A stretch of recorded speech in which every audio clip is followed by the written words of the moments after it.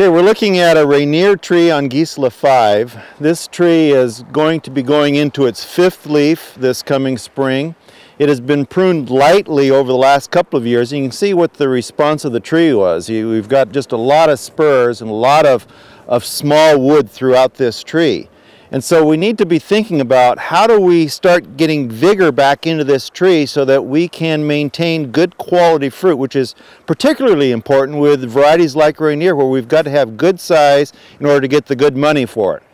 We've got a couple of branches here that are competing with our leader. Now here is our leader right here, but you see we've got a branch right here that is almost as strong and almost as tall as the leader. We've got another branch right here. We've got very sharp angles on these, and these two branches need to go. We need to eliminate them completely so that we don't have that competition with our main leader. So we're going to take that branch off there. We're going to come down here and we're going to take that branch off there as well. So we've eliminated a couple of the large branches that were competing with the leader, but we've also got a lot of little wood in here that is just shading out the lower growth, and that needs to be eliminated as well.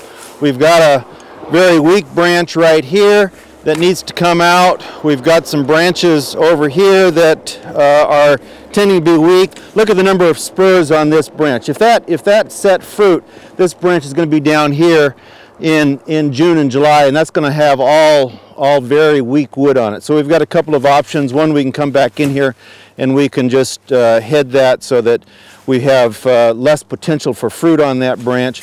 The other option is just to come back and take it off completely.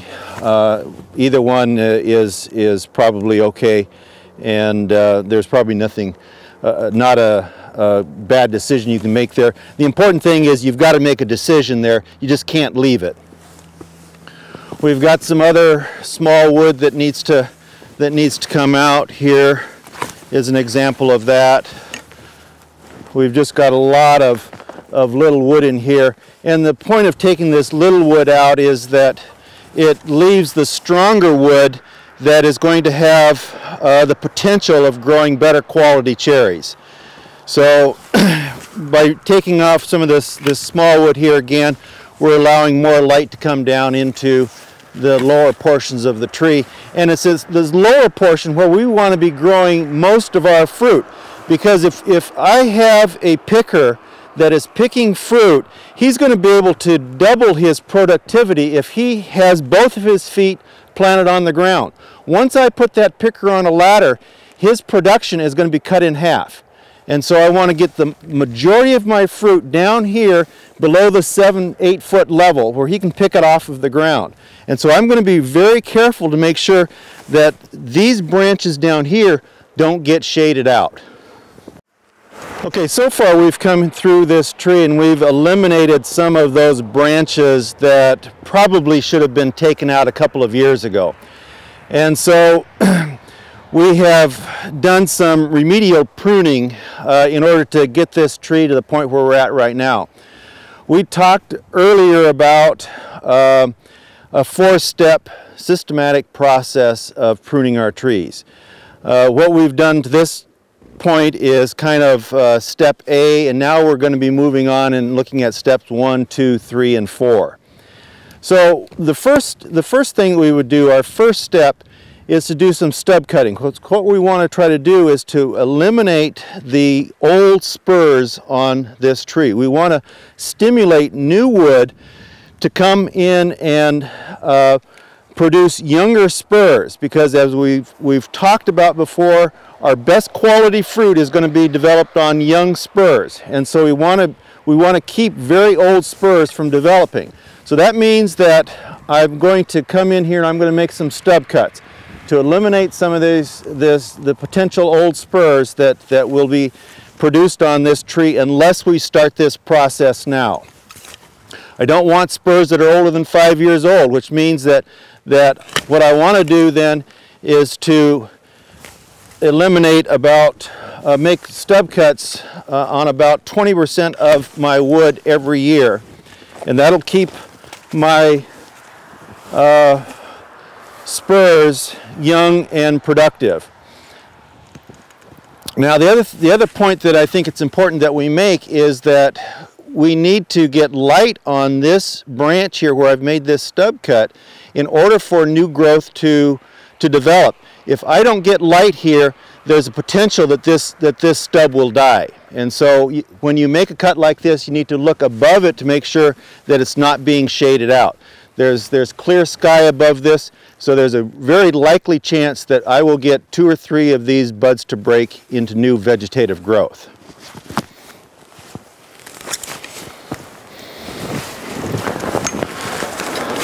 The other thing that I need to be thinking about as I'm making stub cuts is that if I have a cut at the top of the tree, a stub cut at the top of the tree, I can go closer to the trunk than I can down here.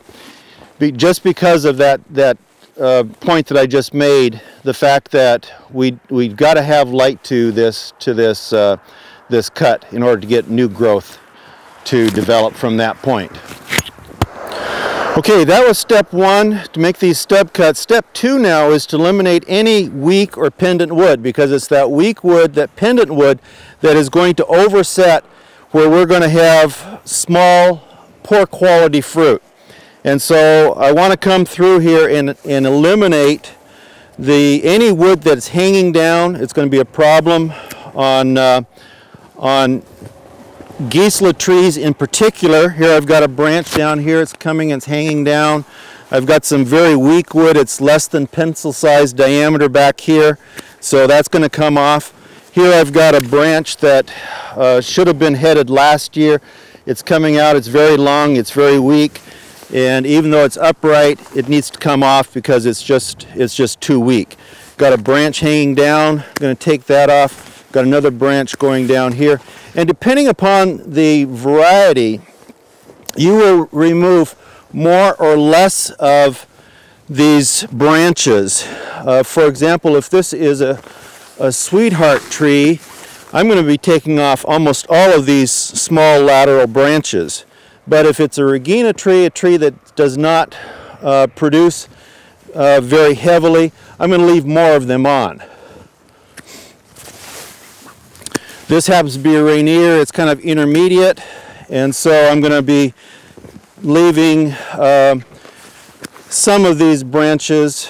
It'll be certainly more than I would have left if this were a sweetheart tree, a variety that tends to produce very, very heavily.